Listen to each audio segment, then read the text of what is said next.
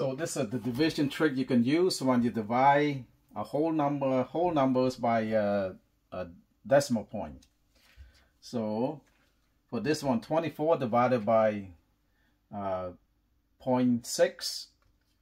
So you need to do is just rewrite this 24, and after the decimal point right here, this one places after decimal point, so you add a 0 here, and then you can say that divided by 6.